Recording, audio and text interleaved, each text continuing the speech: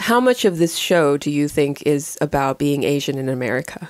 Like, did it strike you as a show about being Asian in America? Well, first of all, the show is basically a more general idea about road rage and about rage and anxiety. Growing up or living in LA, living in America, modern, if you want to say modern, contemporary, urban California existence, you know. Because you're the one from California. Yeah. Yeah. I mean, but Although, I'll say this. I don't think you could swap out the characters in this show for white characters and have it be the same. Okay, gotcha. Because that was sort of, to me, because we tend to interpret things from our own experiences and perspectives. It was the most Korean, like... Yes. There were so many situations where I was like, oh my God, this is the most Korean thing I've ever seen. Right. I thought that a lot of these experiences are very LA specific. Yeah, I think so. To the Korean American experience. Yeah. The Stephen Yeun's experiences. The character I found more relatable was not Korean, but it was Ali Wong's character, Amy. She and I seem to be of the exact same age, and we both have these like working woman issues. I could see myself becoming that person in those circumstances. Something I think about often, just philosophically, is not only the idea of identity, but the collision of identity in a situation and an environment, whether that's cultural, and of course it is cultural, it's environmental, it has to do with a place, it has to do with a city. So what I mean when I say if you can't replace these characters with white characters, I think the understated condition of what's happening in all of the things you just described is the fact that she is Chinese. I think she's Chinese American, but also Vietnamese. She's half Vietnamese, right. yeah. But I don't think that's in the show. It is. Her mother was Vietnamese in the show. Yeah, in the show. Because I know the actress is. Yeah. Okay, I don't remember they that being mentioned mentioned. that, and they're even eating pho for breakfast or something. Yeah, but that's the LA experience anyway. That her mother made. Okay. That's I didn't get that Vietnamese. scene. Okay. Yeah. But there's little scenes like this. There's little moments like that where all of this kind of crops in. But so my point being that I know, like, you know, the Chinese American women who feel that pressure of succeeding. Absolutely. Yeah. There's another pressure that was constantly mentioned, sort of like there was an underlining pressure for the Stephen Yeun character, Danny Cho. Yes, so to go to him. Yeah, go ahead. What do you think the pressure is? The pressure What is the most Korean male thing? Take care of your parents. Yes. So he's the first son, right? Yeah. And for me, and I've said this to somebody, I said this, you know, not necessarily like I wasn't bragging about, you know, this pressure that my culture has, because it's a little bit pathological. And then some white man got really offended and he was like, well, you think like you're the only people who take care of your parents?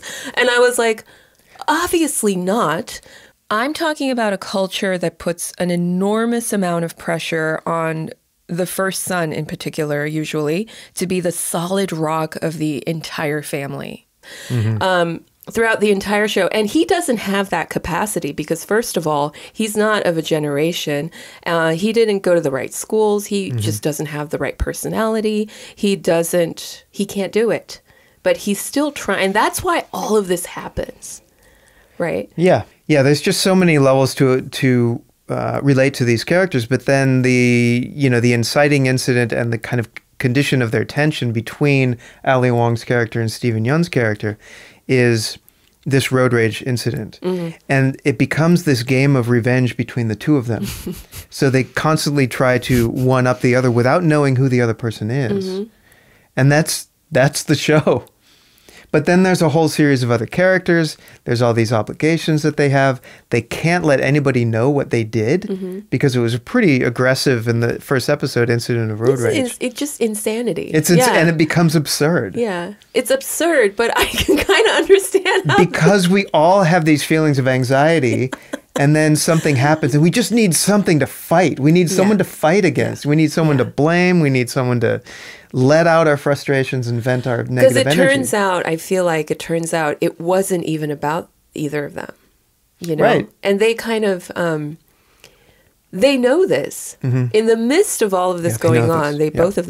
both of them are kind of aware of what's going on and why they are doing what they're doing. And we get glimpses of their trauma. And I would say that both of their experiences are very Asian American. So I kept on saying, oh, this is the most Korean thing I've ever seen. I want to correct that and say this is the most Korean American thing I've ever seen. Two very distinctly different experiences, I would say. On the surface, they may look like, we all eat kimchi and we have to take care of our parents and whatever. But the parents usually, and the generation that Stephen Yeun and Ali Wong are, they're both my age. We're 40. I think that's significant too. I think because so too. We are the first generation, and they talk about this during their weird mushroom trip or whatever that was. Their berry trip. Yeah. They're the first generation to have had no internet, and then internet, and last generation to not have had, the internet and whatever. And we were just guinea pigs. Yeah. And then we just graduated college to a recession. And then there was like a recession after recession. But then we have these parents who expect us to take care of them, I think. Right. I think that's sort of universal. I don't think that's just Korean or Asian. I think that experience is the early millennial experience. I think it's more acute though with Asian families. Yeah, for sure. Yeah, because our parents immigrated there without knowing English. They sacrificed a lot, and they had a bunch of us. That's the thing. Yeah. Thinking that we would take care of them. Yeah. And in America, when you live in America with a parent who doesn't speak English very well, you end up parenting your parents very early in life.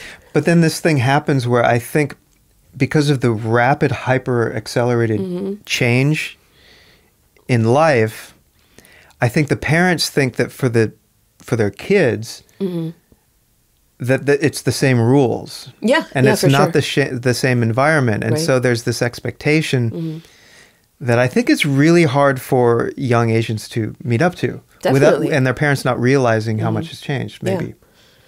And how much baggage we have by the time we're adults. Like somebody once told me, and she's an Asian American, very much like Ali Wong's character. I spent so much energy growing up. Like her family had a business in LA that she helped run since she was in middle school. She was constantly, she was going to court and translating for her parents when she was 15. She ended up going to law school. And that's the kind of thing that immigrants experience, especially when your parents don't really speak the language and there's a vulnerability there. They're very far away from their motherland.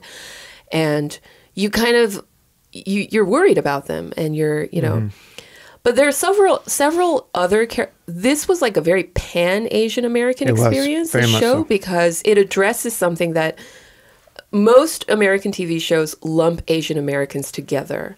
And this show totally divides the experiences because there is, on one hand, Stephen Yeun and his brother Paul, Danny and his brother Paul, very, very Korean American, SoCal, Korean American 1.5 generation, right? He moved to America when he was 11, had a rough time. The brother had a easier time because he's younger. He was younger, and he assimilated better.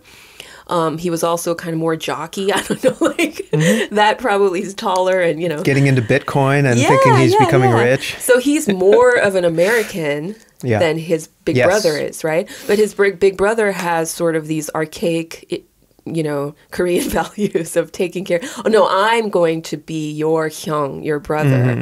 And I'm the hyung, so you need to listen to me and I need to lead you into something. Right. So he ends up sabotaging his brother because he really desperately needs to play that role to validate himself. Right.